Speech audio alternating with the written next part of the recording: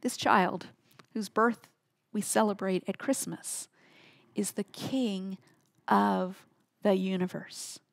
And he came to reign and to rule forever in the hearts of his people. We owe him our allegiance.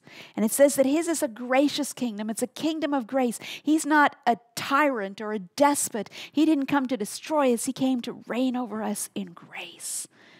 This is where our hearts find a happy home, is when we are happily submitted to his kingdom and his reign and rule.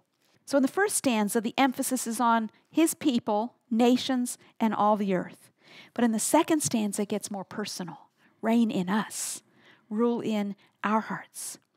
His rule does not oppress us. This hymn says, it raises us up by thine all-sufficient merit.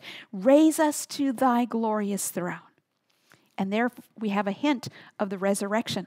2 Corinthians 4 says, knowing that he who raised the Lord Jesus will raise us also with Jesus and bring us with you into his presence. In fact, the scripture says that one day we will reign and rule with him. But before that can happen, we need him to reign and rule in us and over us. And then one day he will raise us up with him to reign and rule with him forever. This prayer, this carol, expresses the deep yearning and longing for Christ to come, to save us from our sins, to fulfill the deepest longings of our hearts, to reign and rule in our hearts, and to take us to be with himself forever.